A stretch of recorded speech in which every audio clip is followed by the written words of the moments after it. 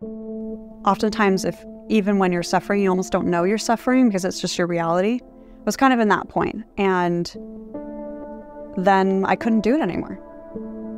And I don't know if there was really one day or it was like a accumulation of things, but suddenly I just sort of hit that rock bottom that many of us know intimately and realized that I had to change something. This is like the last conversation to get this diagnosis. And I'm talking with a rheumatologist and she's like, look, I could put this diagnosis on your records, but if I do, no one's going to listen to you. Hello and welcome to the Ally Show. My name is Ali Islamifar and I'm your host for the show. We are in our episode 2, and for this episode we are chatting with Emily Schickli, someone that I had the honor to meet when I was working at Course Hero. Later on, we both continued our relationship and stayed in touch, especially because we both are interested in topics like mindfulness and meditation. In this episode, we are talking with Emily about something that is very common. A lot of the chronic pain and the physical pain we are all experiencing for working many hours, not sitting properly, emotional pressures, working 12, 14, 15 hours a day, and things that are taking us out of the normal human being life structure. Not to spoil the show, but I personally relate to this issue a lot, as this is something that I severely dealt with around the time that we were both working together. As a matter of fact, Emily and I met each other first time when she was teaching a yoga session at Course Hero in one of those wellness hours we had in the company.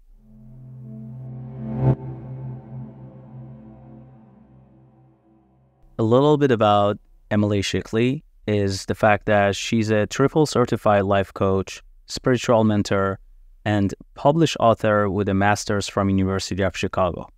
She specializes in empowering busy humans to reclaim their time, energy, and sense of magic through personal coaching and online courses. She also teaches art and mindfulness workshops for companies like Google, Course Hero, Microsoft, and many more.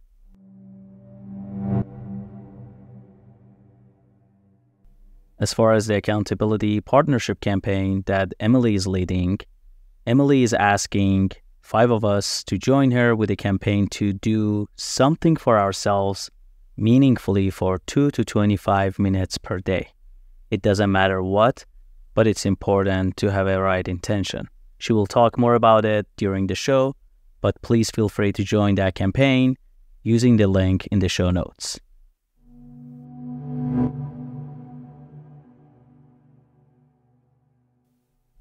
Also, if you're suffering from any mental health issues, please contact your medical or mental health experts.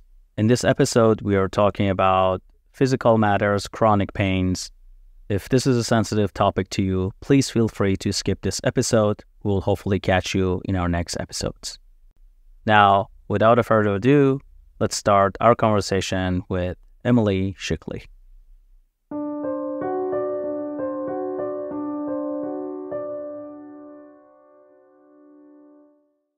Well, we are here with Emily Schickli.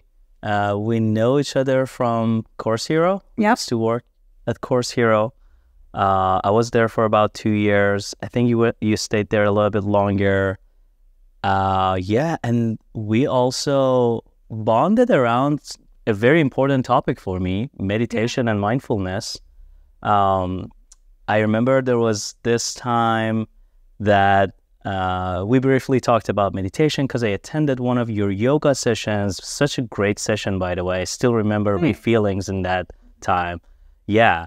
And then I asked you, I'm like, hey, we have this brainstorm for our design team. And as a practice I learned from one of my mentors, I'm like, can we start our sessions with you guiding a meditation for us? And you were like, yes, absolutely. And you showed up like right on time. We had such a great 2-3 hour brainstorm after that. So that's how we actually bonded. And then later on, we stayed in touch. So thank you for coming here, first of all. And I wonder if we can also start this conversation with a 5-minute meditation guided by you. I love it. I feel like we all could use it. Yes. I love that. Okay, cool. So if you're driving, maybe pull over or just skip this part. Keep your eyes open. People can get a little sleepy when we do this type of meditation. So actually, one of my favorite ways to do meditation, especially if folks are having anxiety, is eyes open. I know. Shocker. You should see Ali's face. He's like, what? So this is a really powerful meditation. It's not of my own creation. It's actually one that is oftentimes used by therapists, counselors, coaches, and the like to help people who are struggling with anxiety. So go ahead and take a look around your space and see if you can identify 5 different things and actually say them out loud. So Ali, if you want to be our demo, you can say them out loud as you notice them. Yeah, there's that instrument. There is a painting, the plants here, and yoga mat right there. And there's also like this AC machine. I know it's there and I really need it. So calling to you. Awesome. And now notice how when you were pointing out those 5 different things, and maybe our listeners are experiencing this too, that it started to evoke a different emotion for you based on what you were looking at, right? So just kind of note that as we go into the next part. So now see if you can touch 4 different things around you, and you actually want to touch them rather than simply look at them. So you can touch them and name them. this is my phone. I call it Mr. Blue. There's I love this texture here. It's a cushion, and what can I call it? Actually, it looks very warm, so I want to call it Warmy. And it's dates. Mr. Datey. I don't know. I love it. And what else? Oh, there's a laptop bag here. Genie. Amazing. So when we're touching things, that also brings a deeper sense of presence, right? And connecting with that object in kind of a playful way is already helping you come more into that embodied state that we're looking for. So 3, you want to name 3 things that you can hear. So just listen for the sounds around you and then say what they are that you hear. There's obviously that noise. I didn't notice it before. There's that small fridge there. We put some drinks, keep them cold. I can definitely hear that. Mm-hmm. I can barely hear the birds singing. I usually hear them louder in this place.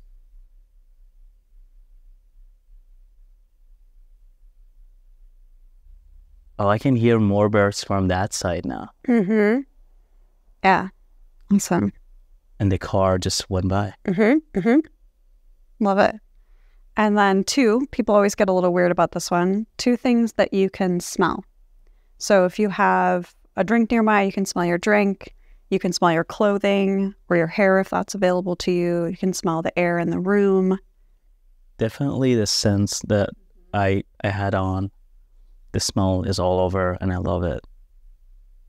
And I can barely smell the coffee, but I'm maybe lying. Maybe I'm just creating that smell because it's right in front of me. Nice.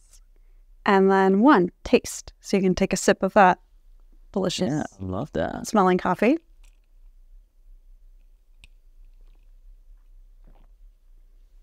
And that is the 5, 4, 3, 2, 1 meditation. Wow. Mm-hmm. That was... How do you feel? I feel so much more present, actually. Yeah. I think I was just telling you before starting recording, I did an hour yoga in the morning. And I'm like, should I do a meditation before? meeting Emily or not? And I'm like, let's just have meditation together. And it actually did exactly what I was hoping for. That's great. I feel so much more present. Thank you. Yeah, me too. I love that one. And like I kind of sprinkled throughout that experience, the idea is to bring you out of a stress state or an anxious state. Because when we're anxious or we're stressed out, our thoughts can be really overwhelming. We're so focused on perceived threat or whatever is external to us as opposed to the present moment, right? We're thinking about the past, we're thinking about the future, we're thinking about thoughts in our head. But when you're looking at an object or when you're touching an object and you're trying to be creative and come up with a silly name, right? It brings you more present. And it also brings you into that state of curiosity as opposed to stress. When we're in curiosity, it's playful. Our inner child is activated. Very interesting, because I love that playfulness part of it when you were asking me to name it. Thank you for walking us through this experience, and I hope everyone who's done it at home or while driving with eyes open and paid attention to the road, they enjoyed it too. And this is exactly the kind of thing I want everyone to know, that like it's so beautiful for me in my life to get to know people in this level and the level of the joy they bring to my life. So this is one of the biggest reason I always love to stay in touch and like learn from you. It's been amazing. But for our audience to know a little bit more about you and your background, however you want to introduce yourself. We have arrived. We have arrived. We're here. We're present. We're here for it. I love that. Yeah, my name's Emily, and I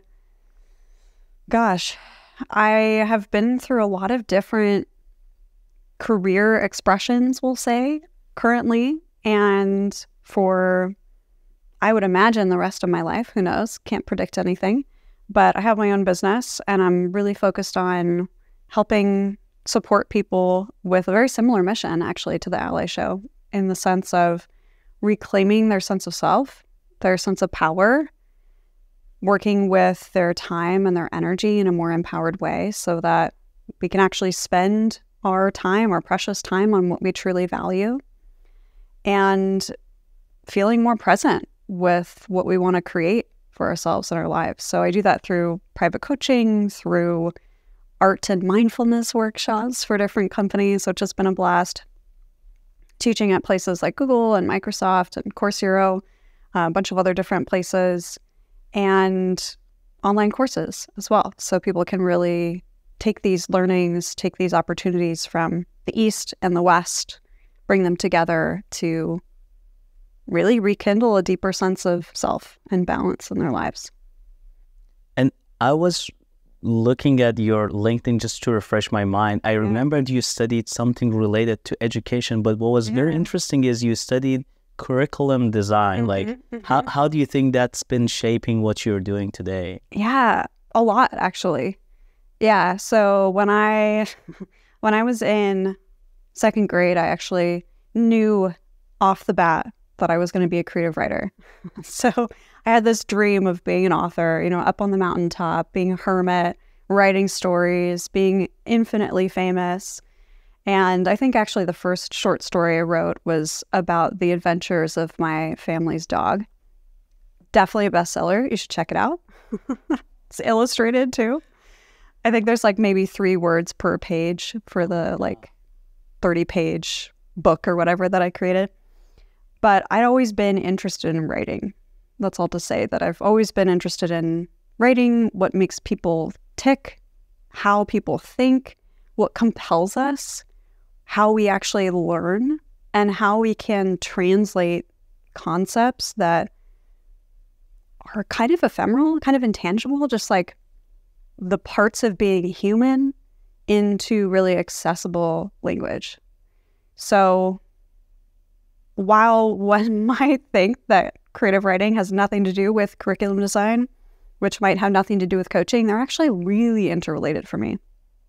So I went down this path of becoming a creative writer and ran into a lot of the unfortunately common naysayers of, well, you have to make sure you have a real job. And what's going to pay the bills and no one can make it in a creative career, to really figuring out, okay, well, how can I do what I love and also support myself? And so I started going into education. And that's where I really found that first bridge between writing and teaching. And that eventually led me to get a master's in curriculum design and also a really niche English topic called cognitive narratology, which is just like how we think and how we're applying psychological concepts in literature and how we can kind of analyze it from that perspective. So it was a very interdisciplinary graduate degree. But yeah, I've always been interested in how we can break down those complex concepts, you know, like just this meditation we just did, right? Oftentimes people think, and I know this is near and dear to your heart, that meditation means hours out of your day on the top of a mountain, sitting crisscross applesauce, right? And holding your fingers till you're blue in the face and pass out. But in reality, meditation can be a very playful, silly practice. It's just the concepts that we can, or we're being invited to infuse through that. It's interesting the way you said it. I was just on a phone call this morning, someone that I want to do some collaboration with for my other podcast, on a meditation podcast. And we were just talking about the same fact that how can we actually turn meditation into something that can actually work for our today's lives with all the technologies and all the things that we got used to, but how can we make it doable and like kind of like go a little bit away from that traditional thinking, not that nothing against it, but how to make it accessible and understandable for so many more people out of the United States. Because yes, of course, like thanks to the media and thanks to amazing coaches in the country, like it's been growing. But like when you go out, like there are so many people who are hesitant about like even giving it a try. Yeah. How to make it something that people can actually, and this playfulness that you practice today, I'm definitely going to steal it and do an episode with it for my Farsi podcast. That. And it's amazing. I also wanted to ask you, there are a lot of people that when I told them about this podcast and the mission and what we want to do here, they said yes, they support it. But I feel like specifically you and Brad and a couple of other friends that we have or had on the show, we will have on the show, they were specifically supported. And I feel that there's something there. I feel that you were really supportive of this mission for a reason. Mm-hmm. And now I want to put you on the spot and I really want to know. I really want to know why and what do you see in it? The $1 million question. Yeah, total. I'm so glad you asked that. You know, it's interesting being in an adjacent space, right? Mental health adjacent space. There's so much noise, and I think there can be this pressure to be perfect. Whether you are someone who is just stumbling across the phrase mental health for the first time, or you're someone who is a well-regarded professional. I think there's something about mental health that I saw from a very early age that unfortunately has been like society's dirty secret, or treated that way, I should say, in the sense that we're all just human. We're all human. We all have our own challenges and struggles. And what I love about the Ally Show is that it's, from my interpretation, part of its core messaging is that we're all imperfect, and that's beautiful in the sense that we all have our challenges. And when we talk about them, the act of sharing is deeply healing, as opposed to the conditioning that probably everyone listening has encountered on some level, that not talking about it is how you heal. The idea of shutting it down, of shoving your emotions away, that there's something wrong if you're emotionally expressive. I know we talked about that, especially in the workplace. right? Regardless of however you identify, being emotional in the workspace in one way can be really positive, right? Depending on what the work culture is, if you're really direct and aggressive and driven, that can be really positive. Or maybe it's the opposite, and that you're really a team player and you don't take any credit and you move slower or take your time with things. And the same can be true in reverse, right? It's this idea that there's so much programming and conditioning and societal agreements of how we should, quote unquote, show up as humans, right? And so when we talk about mental health, I think when people hear the term mental health, and I'm so curious if this is true for you too, I've found that most people react like, oh, we're saying mental health because something's wrong, as opposed to like physical health, like you're just fit, right? Like what's like what's happening there? What's the state of mind of a mentally sane person? Yeah, exactly. And like emotional health too, same thing. There is this sort of nature of taboo attached to both of these concepts of mental emotional health. And I've always been interested in the taboo. I find it fascinating why certain topics become shadow or rejected, and why others have a light shined on them at different times, different history points. So yeah, I think really it really comes down to that idea of shining a light on what it means to be human. Like, I view this not only a mental health podcast, but really like a podcast of what it means to be human and connect with other humans and recognize that we're all human along the way.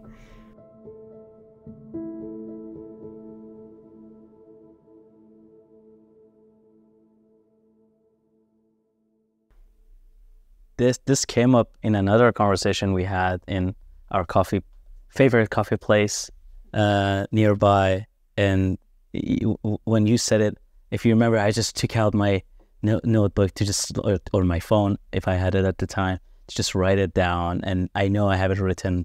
It really resonated with me, just as someone who also like decided to quit his job, focus on this thing at least for a while to figure it out. The concept of how are we going to bring that collective view to this problem? It's first and foremost probably by just bringing this acceptance. I was talking to someone and they said, like, we have to believe that there are so many people that we work on day to day with, that they're dealing with so many things and they feel so ashamed of sharing their stories. Nothing comparable, of course, but that person brought it up as like, it can be another Me Too movement for mental health issue. There's like so many people, they go through so many mental health issues and struggles that they're scared of talking about it. And I don't want to go to like specific examples for the matter of privacy, but like, does it resonate with you as like many clients that you see? Does it resonate with you from those conversations you have with your clients? Yeah, it definitely resonates. You know, it's interesting how often people come to me and they feel like there's something wrong with them because they're struggling, or because they're feeling tired or burned out or drained. And they look at someone else in the workplace and they're like, well, they have it all together. But in reality, they have no idea what that person is experiencing, or what even the person next to them is experiencing, or what all of the other people in that person's life are experiencing. And so there is this, I guess maybe that's part of why it's de facto become taboo, is because it's invisible in some regard. It's default state is invisible as opposed to maybe physical health, which has like a visible indicator. But it's interesting, while you were sharing that, and I hope this won't date this episode, but I did very recently watch, I don't know if you've ever seen Ted Lasso. Yeah. But I watched, I watched one of the episodes in the last season last night, actually. And I was so delighted that they touched on this idea. There's this one scene where a soccer player, footballer, goes off on these fans who were yelling some inflammatory remarks, right?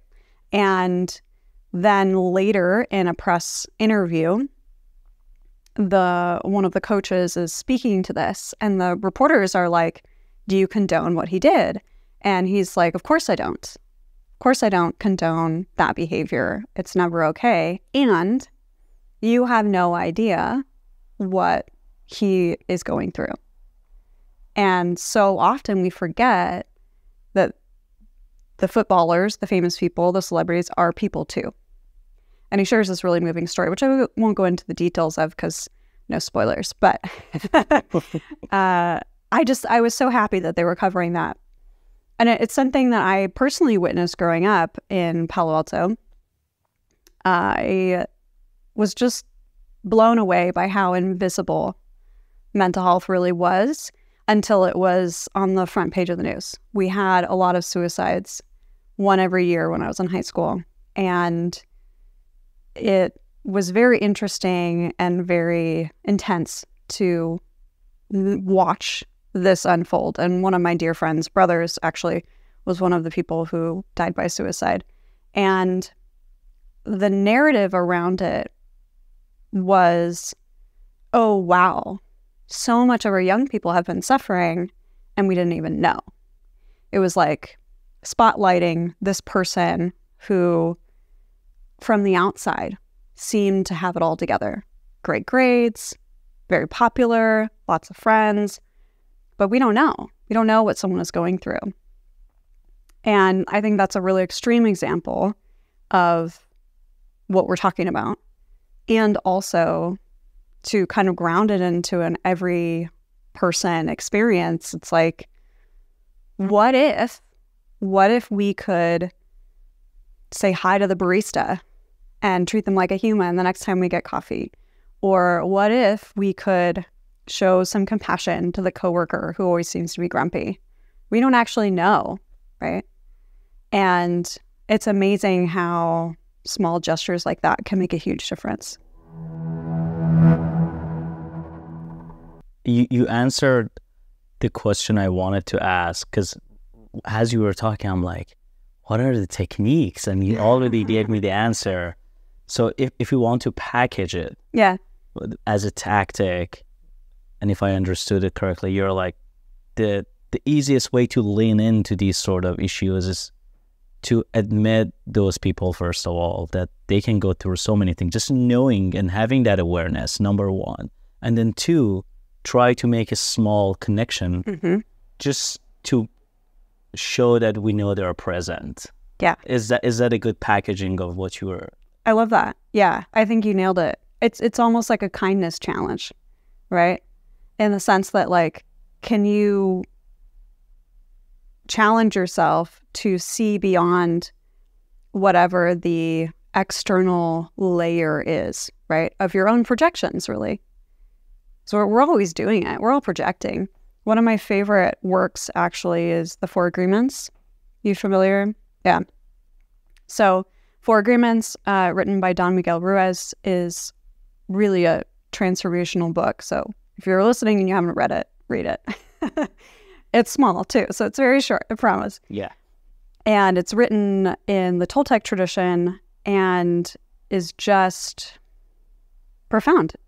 It goes over these 4 foundational agreements that if we lean into as humans, these are the only, I don't remember quite the right word to describe this, but what's coming to mind is like valid, or like the only pure, that's probably more accurate, the only pure agreements that we are being invited to lean into as humans. And one of them is this idea of not taking things personally. And oftentimes when we hear that, it's this invitation, oh, okay, I won't get upset. I won't assume, that this person is actually reacting to me. And it's also this invitation to ask questions. So there's another agreement, don't make assumptions, right? And so it's these two coming together that I think are really on point with this topic. This idea of we all just know what we know. We're living our lives from the experience of our childhood, from experience of our present reality. And we can't avoid that layer of bias and judgment, even if we're conscious of it. And so the key is to just ask questions, right? Rather than make the assumption that you know how someone's feeling. And I think this goes back to the other point too, is so often we go into these habits. So maybe a third invitation in terms of your package would be when someone asks how you are, actually answer how you are. Of course, you want to use good judgment here, right? And make sure you feel safe and they're a safe person to do that. But family member, a close friend, a partner, whatever it is, someone you trust, they ask how you are, don't just say fine. What does that even mean, right? What is fine? Yeah, and for the listeners, I'm just shaking my head, like so much agreement here. I personally want to change this in my life, that when people ask me, hey, Ali, how are you? I'm like, you know what? It wasn't one of those good days. I'm taking myself to the gym and hopefully I'm going to be better. Yeah. And that makes a great conversation. They ask me why, or they try to give me a hand or help me with a project that I'm stuck, or just help me emotionally and talk for 5 more minutes. Right. And you won't believe how much you're going to get when you just be open answering to that question. Just to agree with this point, because it happened in my life and I changed it. It's a life changer. You find so many more friends who actually care about you. You think that your best friends are the people who care about you, but with this technique that Emily said, like it's life changing. You just find a massive community around you. Yeah. Yeah. So well said.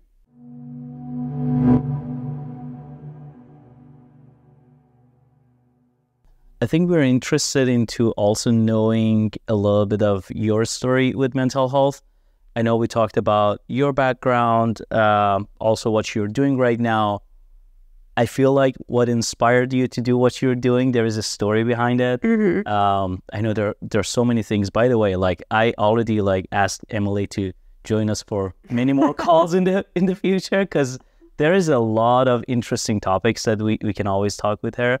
But maybe that's a good place for everyone to also hear a little bit about your story with mental health and pain, and however you want to connect the dots here for us, and we can take it from there. Yeah, sounds good. Yeah, so I think with every story, there are always different entry points, right? So one entry point is growing up in a high-pressured school environment where achievement was the name of the game and everyone around you was buckling down and hiding their failures and pains. That's one entry point. I think the more interesting entry point is when I was working at the company before we met, Ollie and I met. I was working for a company that was a San Francisco startup, but also had the main business was in the UK. And so there's a time difference with my team. And I was commuting maybe 2.5 hours each way by public transit every day. Yeah. So at the time, because I was very much plugged into what I call the grid of our agreements in terms of how we have to achieve and how we have to show up and be productive members of society, I would get on the 6:40 a.m. train and start working. And then I would take the same train 12 hours later and finish working, and then eventually get home and do it all over again. And for a period of time, it was fine. I think a lot of times when I talk to people, they have this question of like, how long is it sustainable, right? To like really push myself. People always want to know. It's always a personal answer. For me, at that point in my life, I had a lot of physical ailments that I was ignoring for a few reasons. One was because I didn't actually think that they were unusual. It kind of goes back to our mental health conversation in the sense that we don't really know what we don't know. We only know what's in our own head. And for me at the time, I just assumed that this was normal, that everyone else was experiencing what I was experiencing. A lot of gut issues. I had daily migraines. I had a lot of chronic pain just all over, musculoskeletal pain, a lot of pelvic pain, just tons of stuff going on that I assumed was just part of being human because that's how it had been for me. And I think it's interesting, as a side note, just this idea of like suffering in silence. A lot of times we will talk about that, but oftentimes even when you're suffering, you almost don't know you're suffering because it's just your reality. I was kind of in that point, and then I couldn't do it anymore. And I don't know if there was really one day or it was like a accumulation of things, but suddenly I just sort of hit that rock bottom that many of us know intimately and realized that I had to change something.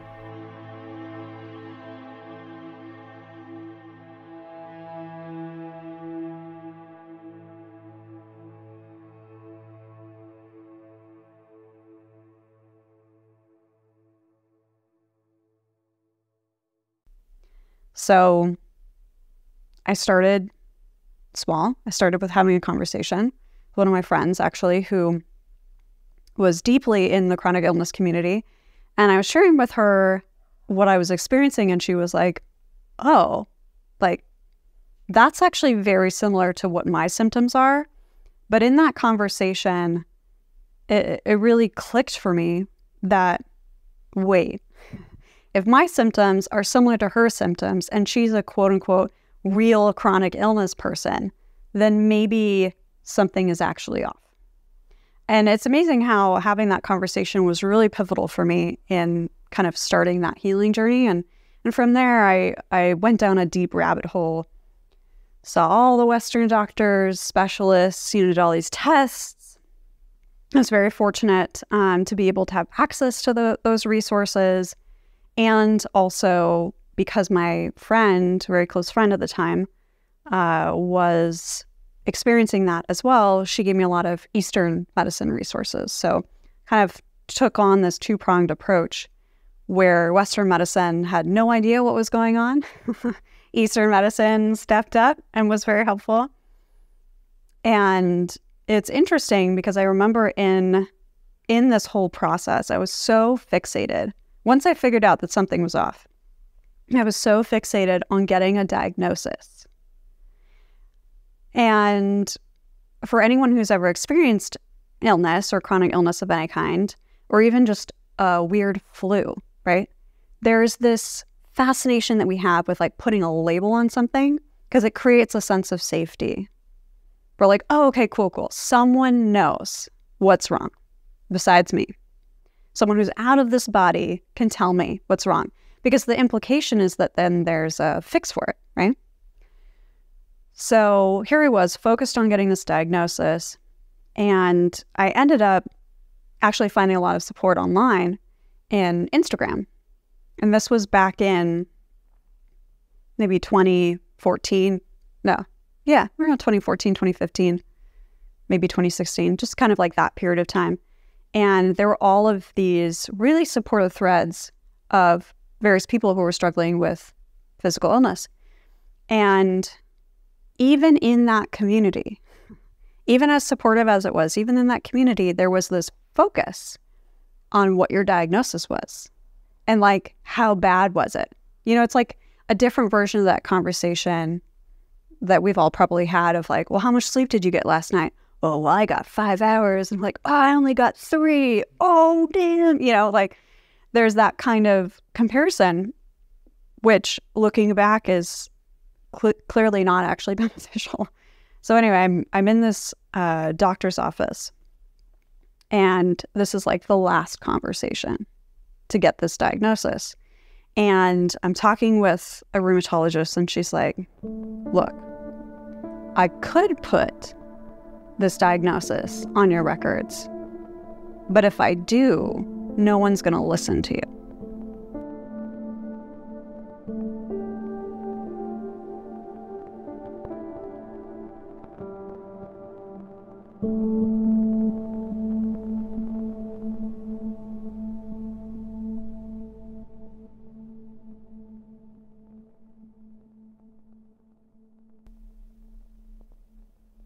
And at the time, I didn't really appreciate that. I was like, what do you mean? I've just gone through all of this effort, all of these tests, seen all these specialists, and you tell me that you know what it is and you're not going to put it on my records. Like, what's with that? But now, I mean, sitting here today, I'm so happy that she didn't, because one of the biggest learnings in that whole process is kind of the cautionary tale of like being so attached to a label. Because today, here I am, and I am pretty pain-free.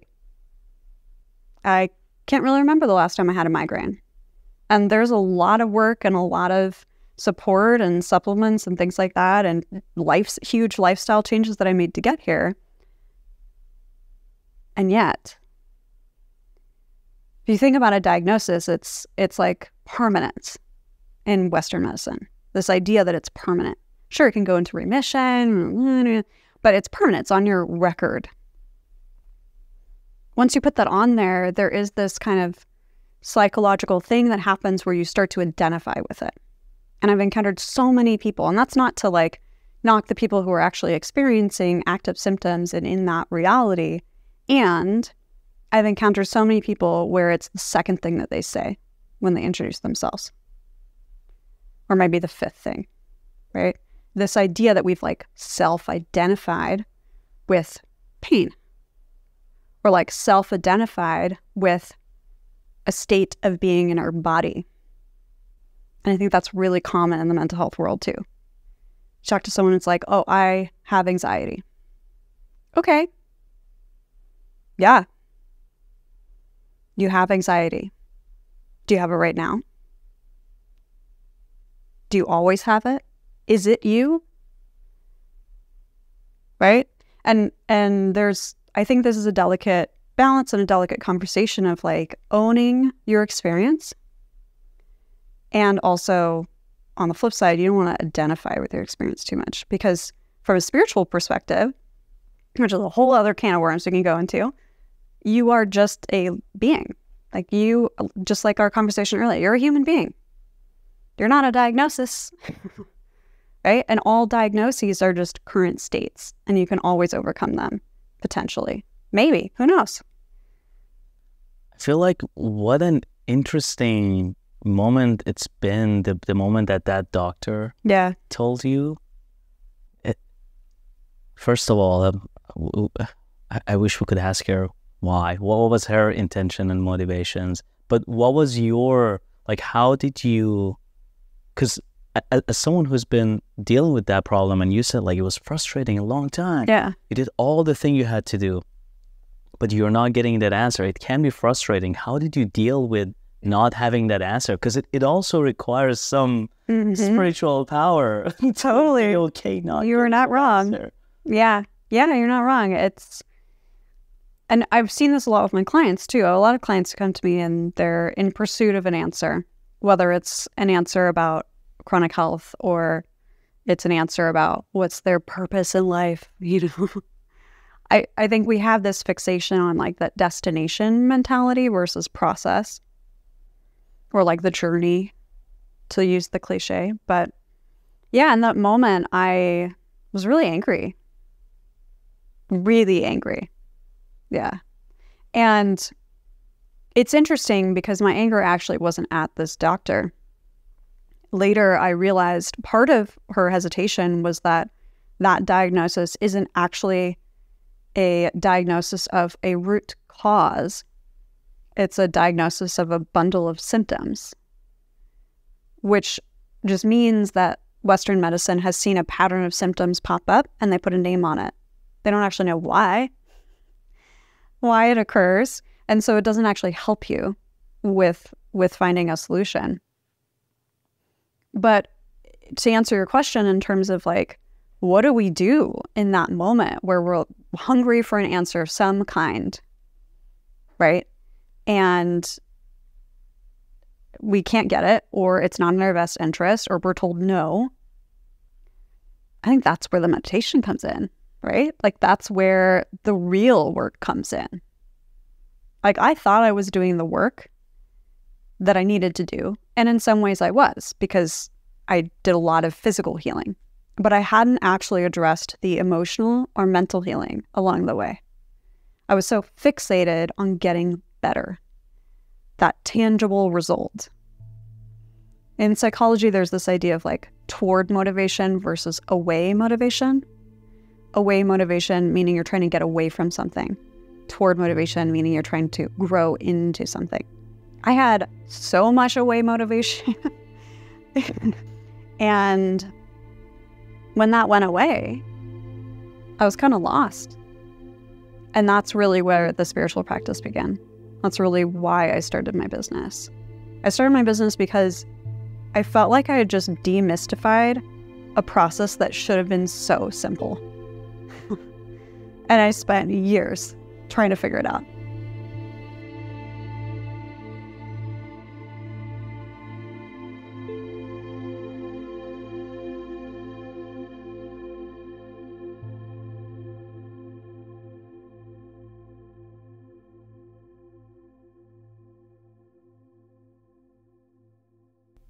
And I realized that so often, it's very common in the Western world, thankfully it's changing in Western medicine, that we tend to compartmentalize the body from the mind, from the spirit.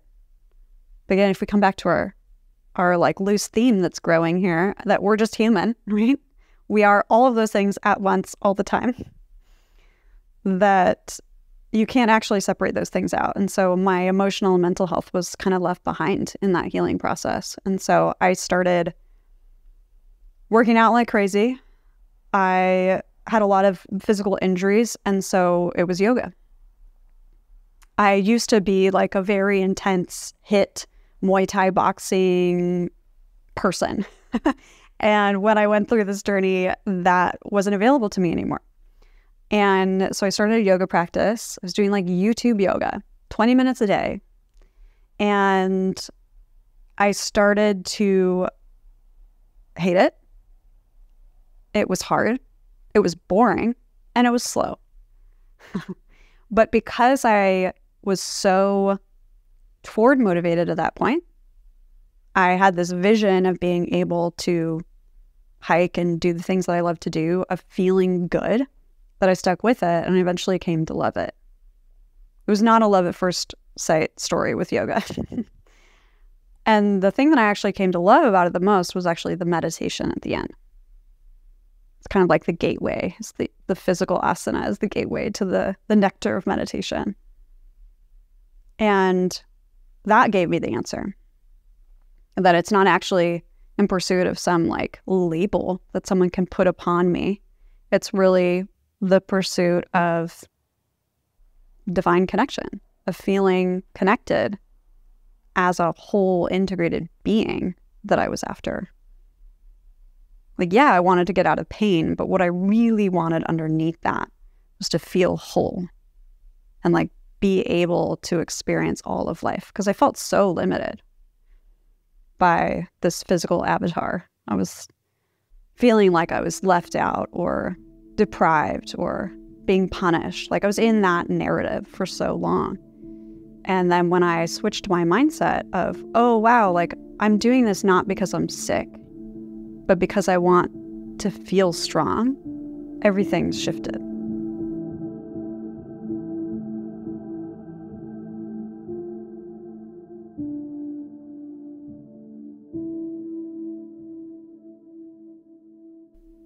This story is, to me, is very powerful and important to be discussed. And thank you for sharing. Yeah. because as you know, I mean, you've seen it in your clients and your coworkers, as you know, within the industry that we are working and we are living here, this is such a common story that I hear and see, unfortunately, in so many of my dear friends and family members, that especially at a specific certain age or whatever, and people start like labeling it. Yes, we are getting old, man. Like these sort of conversations comes up and we ignore it. Whereas these are all the alarms that our body and our soul is giving us that, hey, you're not paying proper attention. And unfortunately, as a result of that, it just creates so many other issues around it. So that's why I'm so happy that we are talking about this and we are like breaking the taboo around it. Like if you know anyone in pain, please just go and tell them to go and try to fix this issue from a different perspective, because it's not, we shouldn't accept, like, this is what I learned. As you may remember, I also, like, during our time when I was at Course Hero, I went through a very severe back pain, L4, L5 issue that, like, I had to do surgery, I had to do a lot of injection, and I rejected all of it. A very good friend of ours, Hemant, he actually told me to go and read this book, Healing Back Pain by Dr. Sarno. Amazing. And when I read that book, it's, again, another quick read. Please read it, everyone. There's also like a 2-hour audible of it. Please just tune in like another episode of a podcast. Because as soon as I finished listening to that audible, I immediately felt that shift of mindset. I was on a flight, like a 16-hour flight going to the other side of the world. And I was just like so stressed about that flight and everything, because my back was so bad. I couldn't walk easily. But instantly after listening to that book, that was a big mindset shift for me that, oh my God, there's a different view to this. And I immediately felt so much better.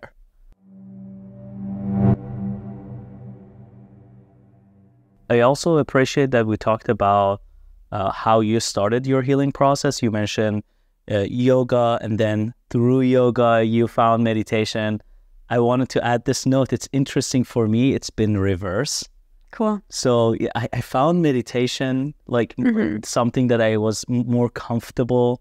And then now I'm like restarting to do yoga. Do you think there's like, there is a reason why it's happening? Just, again, another selfish question. Yeah, it's an interesting one. Well, I must confess, it has been a while since my yoga teacher training. So I won't list them all because unfortunately my memory is failing me now. However, in the 8 limbs of yoga, it's actually a specific step-by-step process towards enlightenment. And meditation comes after asana. And part of that reason was because the physical body can be really distracting. And also in ancient times, this practice was developed for people who needed to move their body and kind of get that energy out before they could actually concentrate on and work with the mind.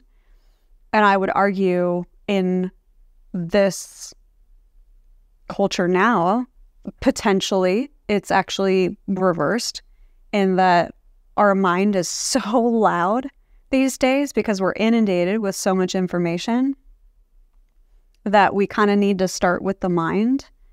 And then once it's quiet enough, we can actually show up for our body.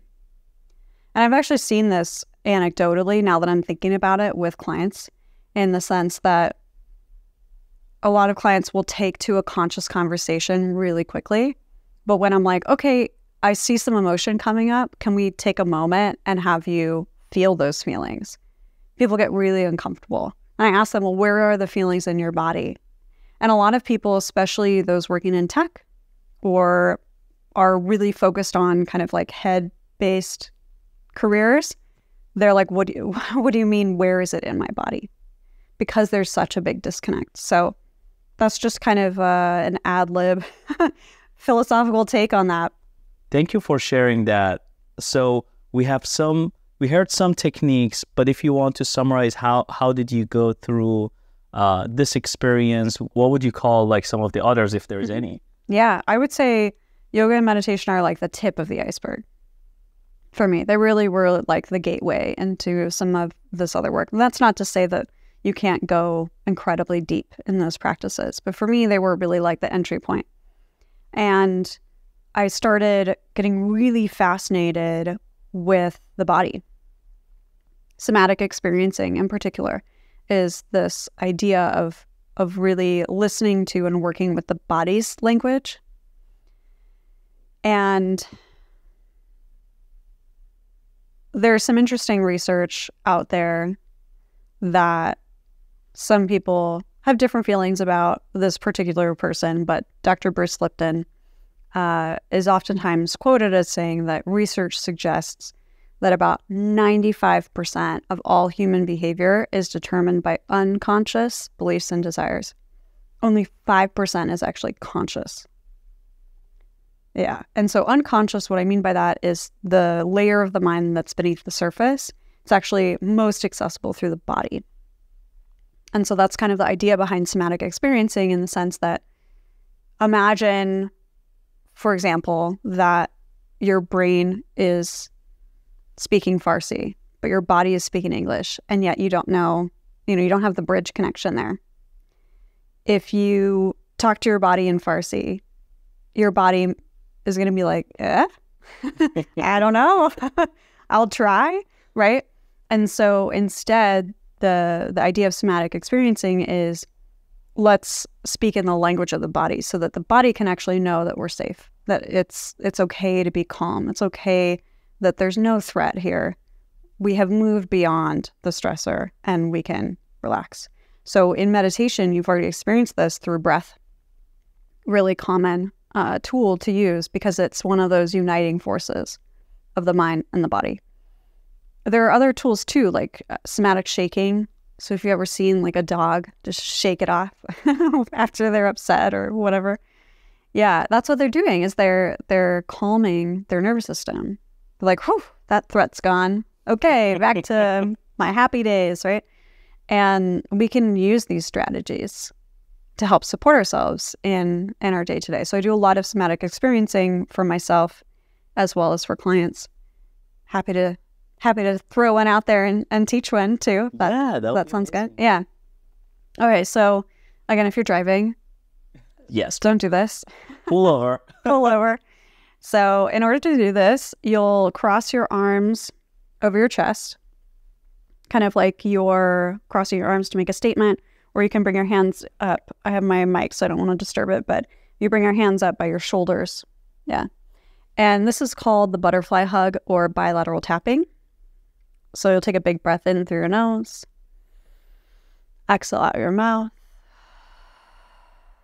and you'll tap your right palm and then your left palm. So you're tapping your right palm against your left shoulder and your left palm against your right shoulder. So you're just alternating right and left. So you can even rock. Ollie's already rocking. It's a very natural response. It's very soothing. And you might find as you continue to tap nice and slow, you don't want to go too fast, that it's kind of hard to focus on what I'm saying, right? Your brain's like, wait, what's happening? And that's because we're using bilateral stimulation, or both sides of our body, and that activates your entire brain. And so it makes it really challenging to focus on anything else. So this is a great one if you have anxiety to practice in particular, or if you're feeling really hyperactive, this will calm you down, bring you back to present. Wow. Yeah. I really had a hard time understanding. And when I tried to understand you, I forgot to do this right. It was either or. That was so funny. Thank you for taking us through these experiences.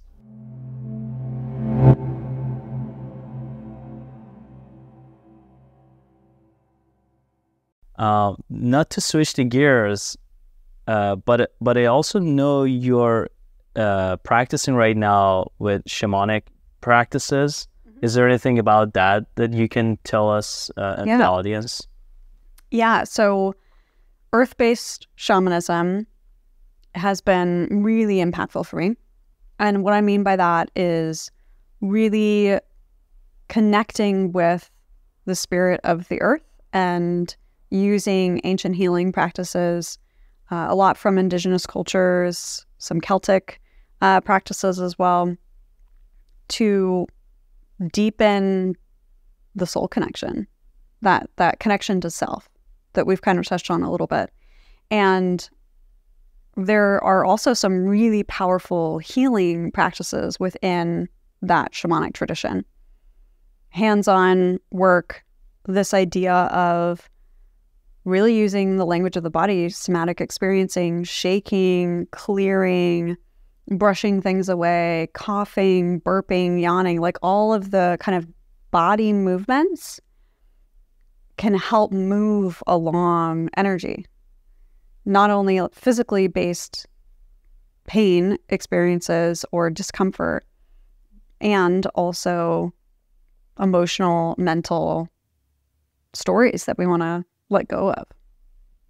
So I've been doing a lot of work in that tradition to move things through my system, and it's just opened me up into a whole other level.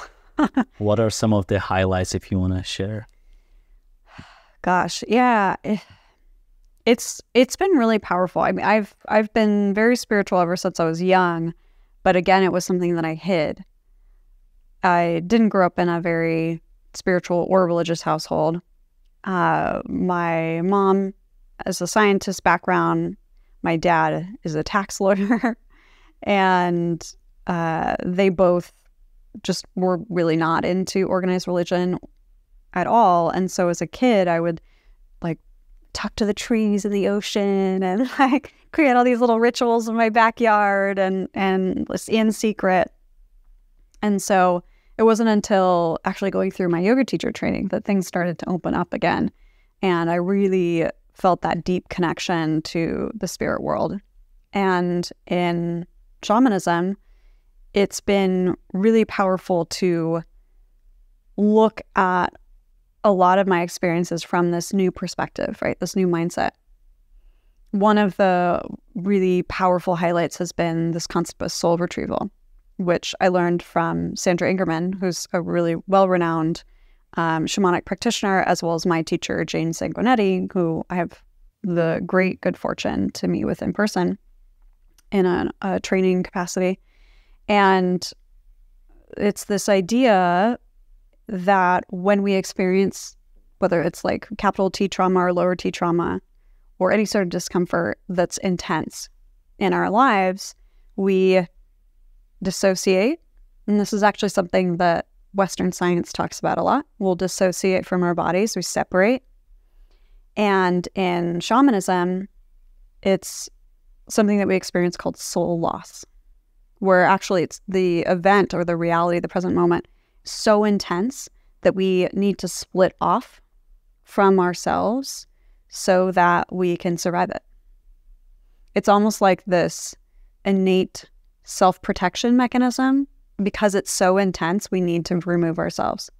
And it's talked about a lot in Western tradition and trauma studies and understanding how we go through these types of experiences.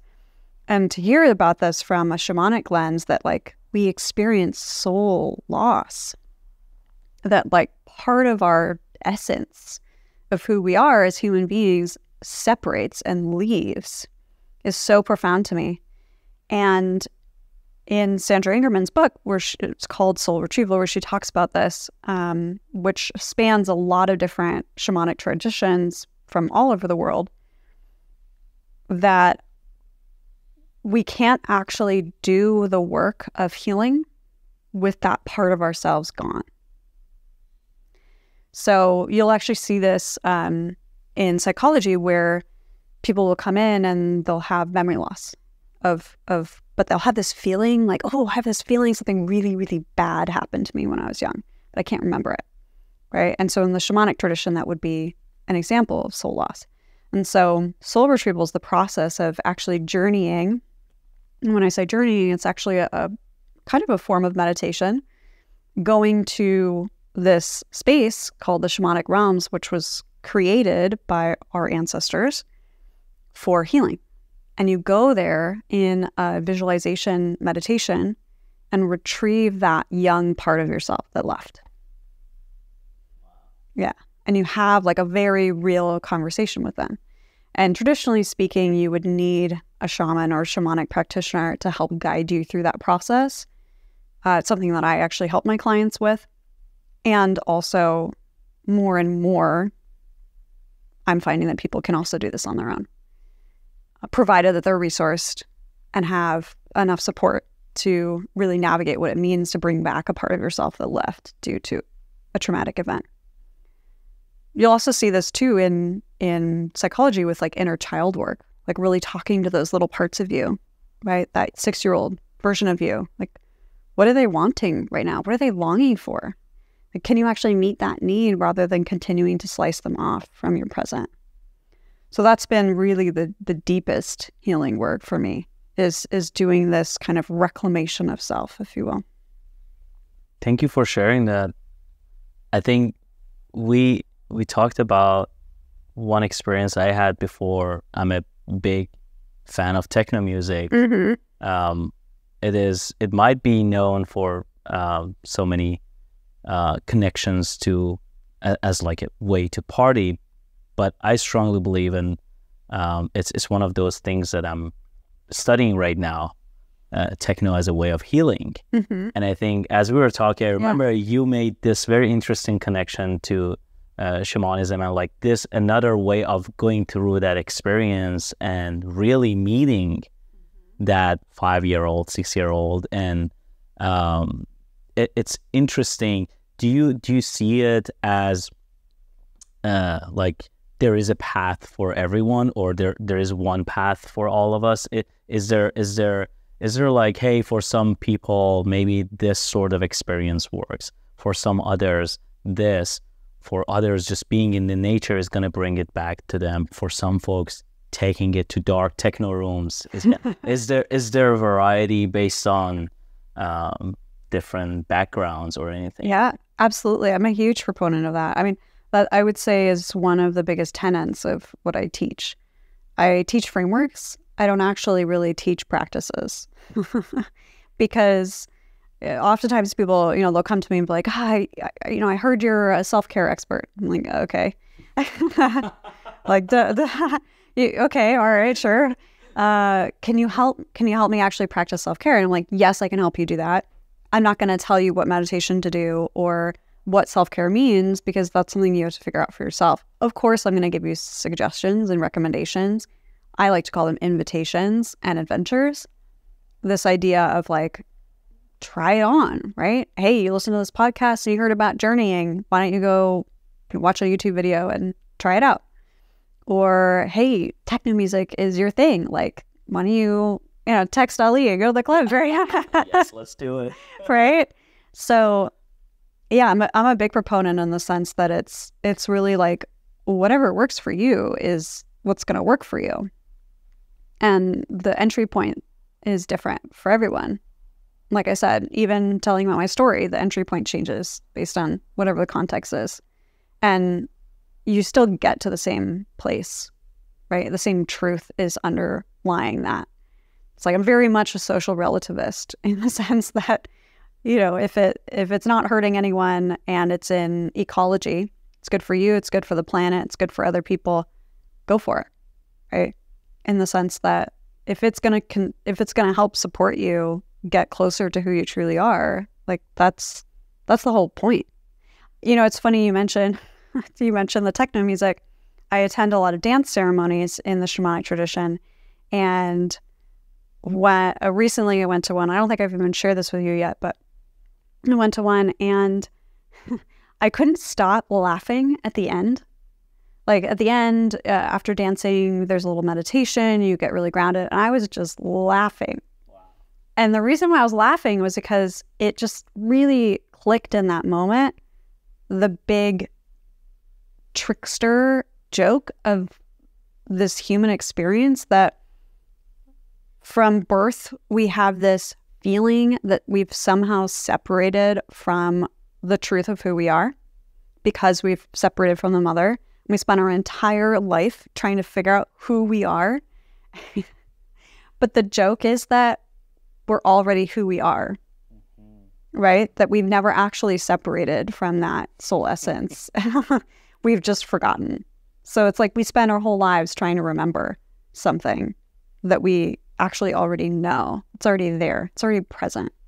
And so that's really how I view all of these different paths. It's just whatever's going to help you remember. Go for it.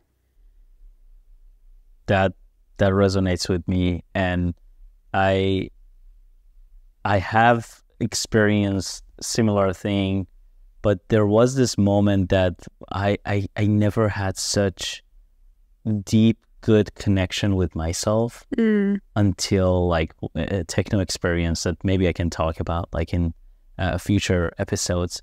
But I really agree with you that like after that experience, I was like, oh my God, I heard similar stories in different settings. That was my moment of really facing that child who was mad at this and that. Yeah. I'm describing that event maybe so broken, but after leaving that experience, I just felt like 10 years younger, and a weight was lifted from my shoulder. Is that the sort of feeling that you also like experienced? Yeah, absolutely. And I would add to that too, in the sense that, and because I shared this with you in our previous conversation, that in the shamanic tradition, there's a continual drumbeat when you go into a journey. And that's like really important for creating this kind of altered consciousness for you to do this healing work. And I would say too, to your point, that I always think of growth as this spring. It's like a continual spiral in the sense that it's not actually linear. So many people feel like they've backslid at some point. Like, oh, now I have a bad day. I'm having a low day. Clearly, I'm not actually healed or whatever it is. But I found that growth is more like this spiral, and that we start in a place and we maybe go up, almost like a spiral staircase, if you can picture that, right? We go up a layer, and then somehow we find ourselves back at the beginning, but we're not actually back at the beginning because we've gone through that experience. And so we're just at another layer. And so we go through life like going on these continual layers. So I've definitely had experiences where I felt like the weight lifted off my shoulders after these healings. And then 3 days later, I'm like bawling my eyes out, or I'm like super angry. And I'm like, oh, wow, I've welcomed back a part of myself that's been gone for so long. And now they have feelings, right? And I got to navigate that. Like that's a big part too of soul retrieval, of healing journeys in general, of like, you know, we have these transcendental experiences and then we got to ground them and we got to integrate them. And I think so many people don't talk about that. They're like, yeah, go on an ayahuasca journey and you're going to heal so much and then you're going to come back changed. But like, yeah, you're going to come back changed, but then your life is still the same. So are you going to make changes there? Or are you just going to like try and force your new self into your old mold? It's not really going to feel good. So I think that's another part of it, is just thinking about like, okay, well, what happens after that amazing moment, right? Because I mean, I guess like your life hasn't been all sunshine and rainbows since that one moment, right? Ups and downs all the time. Yeah. Exactly. Yeah. And what just this is a question that just popped into my head. What are the techniques to ground them? Like, how do you ground, like after such impactful experience that you feel that weight was lifted? Or you mentioned ayahuasca as an example, that like people come back and they're like, oh my God, life changed, but they don't feel that way in the long term. Like, what are the techniques to in general ground yourself regardless of what sort of experience you went through? Yeah, I mean, there's so many. I could talk about them for a whole other hour. Yeah, I know. That's what I'm telling you. Yeah, talk more. Yeah. But the short answer would be really anything. You know, when I think about, like, I guess I would encourage our listeners to like ask themselves, like, in the past, what has helped you feel grounded? Maybe it's just that moment of meditation in the beginning of this conversation, right? Maybe it's going for a walk with your shoes off feeling the dirt, the grass. Maybe it's taking a bath. Maybe it's squeezing your kiddo, right? Or spending some quality time with your partner or your friends or whatever. It's really just this idea, like, I mean, if you think about what is grounded, it just means that you're here present in your body. So what helps you feel here present in your body? Maybe it's a great dinner, right? Like, it doesn't have to be complicated. I think we have this tendency to like overcomplicate and like look for those external answers. So we want that, approval. We want that expert tip. We want that quick gratification, but it's not really going to last for you, and it's going to feel prescriptive. So the true grounding, I would say, is like, take a moment and ask yourself, what do I actually need in this moment? And then be super bold and honor that.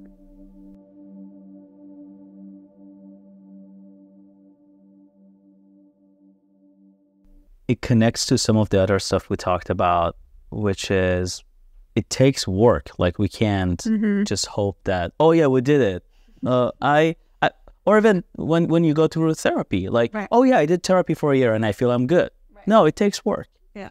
And when you come back out of whatever experience it was, or if you went through a very good therapy period of time,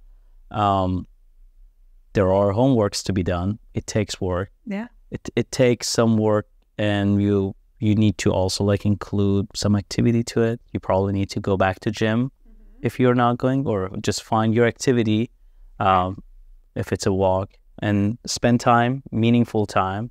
If it's cooking, and cooking a dinner once a week with mindful brain active right there in the kitchen, which I love to do. I love cooking. It does that for me. It grounds me, actually. As you were saying, I'm like, that actually does it for me. Like, I love cooking good meals and just spending a mindful moment there. So it takes work. It does. And we can't just say we did it and it's done. Yeah. And I think too, like, this idea of overcomplicating it, is so clear to me in this moment, of the sense that like people don't really like hearing that the answer is actually just everything that you've been told is healthy.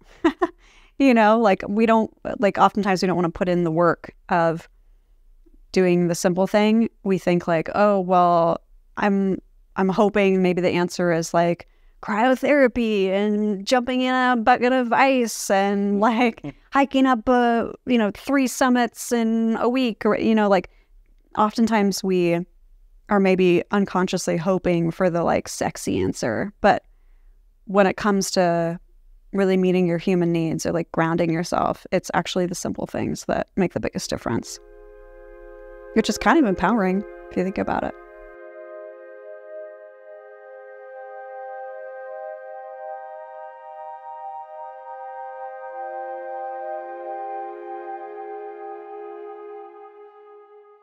As you know, we love to ask our guests to commit to do something with 5 of our listeners.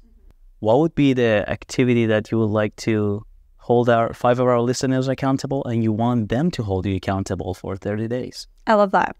Yeah, I was thinking about this, and I think very true to my philosophy of it being so personal, I would say anywhere from 2 minutes to 25 minutes of self-care, whatever that means to you, every day. And that could be taking a walk, making an amazing meal, spending time with your loved ones, but it's got to be intentional, right? Like an intentional carved out time where you are maybe taking a moment for and tuning in, asking your body, asking your heart, asking your mind, what do I need right now? And then actually following through on that, as opposed to one way the like lazy part of my personality could totally do this, and maybe some people will resonate, is like looking back on your day and being like, oh yeah, I did something that's kind of self-care, right? No, it's got to be, the intentionality needs to be there. And we didn't even get into like what makes a ritual, but intention is a really big thing for that. So having an intention of maybe it's to feel more grounded, or having an intention to feel more connected to yourself, or more mindful, or whatever it is for you based on your current life situation. And then take that time and actually do it. Pausing and saying that I want to do this for this reason today. No, right. We don't cheat. No. We can't just say, hey, I did 2-minute meditation in the morning. Well, you did it. Good job. But you didn't do this for the commitment that you're making with Emily. I love that. Like, we want it to be very specific with that goal setting. And this reminds me of this practice we also like do a lot in meditation, that, hey, like if you're taking a 5-10 minute, whatever you're doing, just set your goals before going to the meditation. And every time you are distracted, it's fine. Just bring yourself back to this moment through taking a deep breath or going back to your goal, and you're going to be good. Yeah, having that compassion. And I love that you called that word out, like intention, as like setting good routines. Any other tips in that before we close out? Yeah, I think the other thing would be, oftentimes I work with like two different types of people. People who love consistency and are like, cool, give me homework. I want to do the same thing every day. And people who have struggled with consistency and feel like there's some shame around that. And so that's why I think it's really important for this challenge to be the framework, not the practice, in the sense that you can do a different thing every day as long as it's honoring what you actually need that day. So it's not that you have to commit to 30 days of meditation if that's your self-care. It's more like you're committing to the intentional check-in with yourself and honoring what you actually need that day, because so much of our lives is scheduled and we sign up for these things all the time and we're like, okay, cool, I got to do this practice, but like true self-care is actually supporting what you need now and helping you feel better in the future. So not listening to that is the opposite of this challenge. So I would challenge you to actually take a moment and honor what it is. And if it surprises you, that's awesome. That's the whole point. Yeah. Any final thoughts before we close out? Any untold story that should have been discussed here? What's coming to mind is this idea of like inviting our listeners to give themselves a permission slip of some kind. Maybe it's to share about your own mental health challenges with a friend. Maybe it's to be honest when you answer the question, how are you today? Maybe it's to sign up for the challenge, right? And do the intentional self-care practice, bite-sized self-care.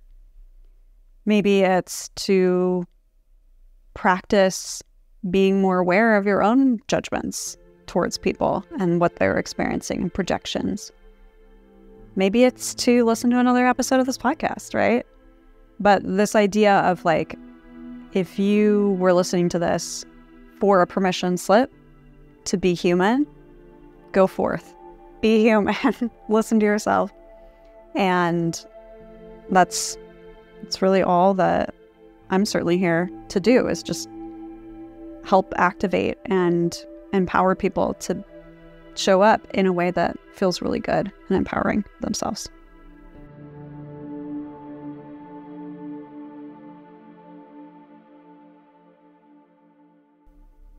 That was an amazing conversation. I really enjoyed it. Thank you for the final encouragement as well. I definitely personally needed this. So I'm going to take it. I hope the listeners are also joining me in this journey. Thank you so much again for coming. It's a warm day here, by the way, for those who don't know. It's pretty warm. We had to turn off the AC to have good audio here. But thank you so much for joining and bringing all the good tips and stories, and hope we can have you back. Yeah, my pleasure. Such a blast. All right. Thank you. Yeah.